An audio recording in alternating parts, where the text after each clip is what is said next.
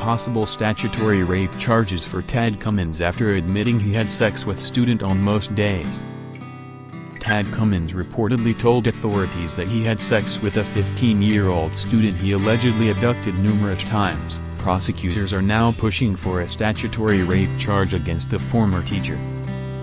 Special Agent Utley Noble with the Federal Bureau of Investigation testified in the Nashville, Tennessee, courthouse on May 12 that Cummins, 50, told authorities that he had sex with Elizabeth Thomas on most nights during the 38 days they were on the run, starting on the first night they fled on March 13. The information not only prompted authorities to fight for adding a statutory rape charge to his Cummins list of charges, but was also used to help keep him behind bars without bail until his trial.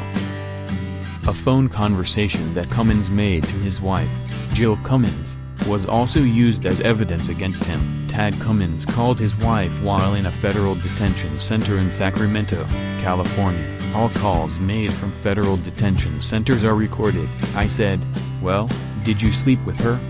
And he said, "Yes I did, and I didn't want any details," said Jill Cummins, who filed for divorce in April.